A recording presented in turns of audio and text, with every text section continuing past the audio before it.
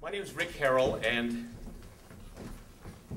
this presentation today is The Soldier's Journey.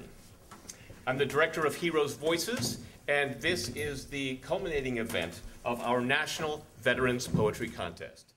Our very special guest is a highly decorated, retired Major General from the Air Force. He was shot down over Vietnam and spent 6.5 years in the Hanoi Hilton.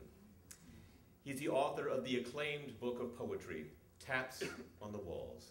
Ladies and gentlemen, it's my great pleasure to introduce Major General John Borling.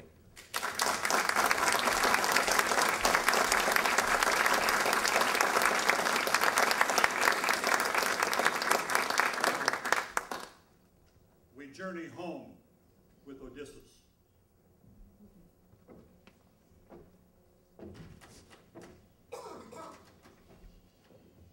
Not even a darting hawk, the quickest thing on wings, could keep the ship's pace as she ran, cutting the swells at top speed,